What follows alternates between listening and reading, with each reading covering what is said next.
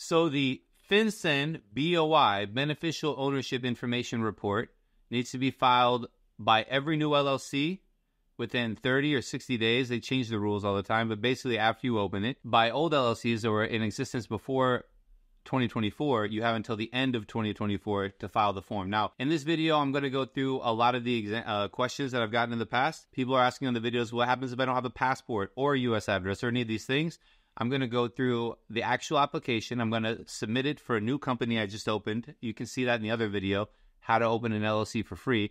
I opened an LLC, and now I'm going to submit the BOI report. So I'm going to share my screen and go through it. All you need to do to submit the BOI report is have your company, have your EIN number, and then have an address you're going to use. And again, you don't need an actual address in the US. You don't need a physical address. You can do it with your virtual address as well, and I'll go through this in the video. So if you have any questions, comment below, and I'll try and answer your questions in the comments, but this video should be addressing all of the questions that have been asked in the prior videos, as well as doing it again live for you, showing you how to submit the BOI report. You shouldn't have to pay someone to do this. You can do it yourself. Okay, let's get to it. I'll share my screen. BOI e-filing system, I think, is the one we're looking for. Beneficial ownership information reporting. Bang, let's do it. File an online BOIR. Don't need Adobe. Submit it now. Great, I agree. This is an initial filing for my new LLC that we just went over. Here it is. It's my random number LLC. Great. Date prepared today. Reporting company information. We do not want a FinCEN ID, and it's not a foreign investment vehicle. So reported company legal name, bang. Tax identification type, we just got an EIN, and we got that on here. Ends in 77. Bang.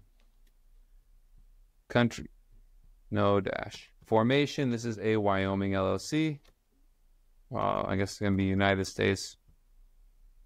State of formation, we have Wyoming, and then we have the current U.S. address. Now, this is the question I'm getting from everyone. I searched in the FAQs. This is the FAQ, the facts. What address, let me see if I can zoom in a little.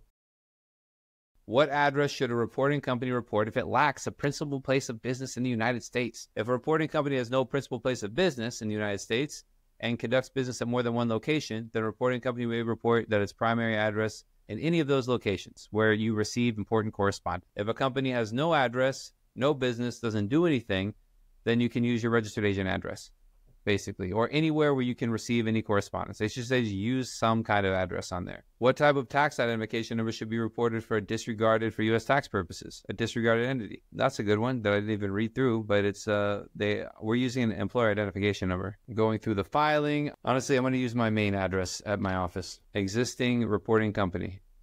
It was not existing last year, so it's a new company. Company applicant 1, I do not have a FinCEN ID. I never registered for one. I probably should. Now we're doing individual's last name. That's me, Baker James. Blur out my birthday. I don't want any more birthday cards. Thank you for blurring my birthday. Now, current address. We're going to use just a business address. Let's use my office again. Now, form of identification and issuing jurisdiction. Let's Google search let's go through this FAQs. What are acceptable forms of identification that will meet the reporting requirement? A non-expired U.S. driver's license, a non-expired identification within the United States governments, a non-expired passport by the U.S. government, or a non-expired foreign passport if you don't have the other ones. So if you don't have a foreign passport or any U.S. identification, that's the question I'm getting. What do I do? Well, you should still submit the report and maybe write on a piece of paper, I have no foreign passport. Here's my foreign driver's license. And then submit that. That's what I would submit, because there's no guidance. There's no other option for you. And I'd rather submit it with that information than not submit it at all and you know, come out with any kind of penalties or issues. So for me, I'm going to upload on this one my passport because that's allowed. And let me find my number. I uploaded my passport. I put the passport number. I have no FinCEN ID, no parent guardian of a minor child, no exempt entity. And now we're doing into the legal name and date of birth of the beneficial owner, which is me. And they want my residential address here. So let me put in my Baker James. I'm putting this on the internet. I'm going to put on my correct address where I actually am living. You blur this one as well. If you don't have an address where you're living in the U.S., you can put a foreign address on here.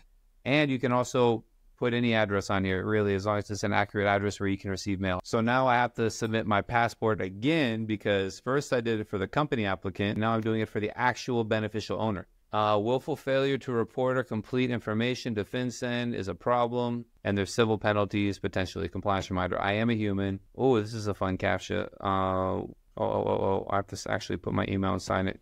I'm going to put my business email. I agree. And so I'm putting my name and my email in there. I click agree. I say I'm a human, and I submit the report. It could take up to 2 minutes to submit. Okay, download transcript. Filing successful. Okay, cool. So I got the confirmation the filing was successful. I'm going to save that in my files, and I am good to go. So this is basically all it says. So I downloaded the transcript. I have the tracking ID. I'm all in good shape here. I filed my BOI report. So again, let's go through the steps. We opened a free company with Busy. Great. We got our EIN number right away. It might take you 5 days. I go through everything in the EIN video on there. So maybe, I don't know, my team is going to pick one of these. Start with the how to open an LLC for free. That's a great video. And then now we just did the BOI report. The next video, I'm going to open a bank account, and then I'm going to open some, maybe I'll get an ITIN. Maybe I'll get some other stuff. So make sure you like and subscribe. And guys, if you want to stop watching YouTube videos and go back to making money for your business, you can schedule a call with me and my team. We can just do this all for you very quickly, very efficiently, with addresses, with everything. It's really easy, really done for you if you work with us. If you have time and you're just getting started, keep watching the videos, share with your friends, and I appreciate you. But if you're watching this instead of closing clients and you have money to make and you're doing a bit well, just call us and we'll just do it for you much faster. Okay, that's why I'm on here, YouTube, to help the people getting started and to meet new clients who need our help. So thanks for being here, and I will see you guys in the next video. I hope this was helpful, and we'll be in touch. Thank you.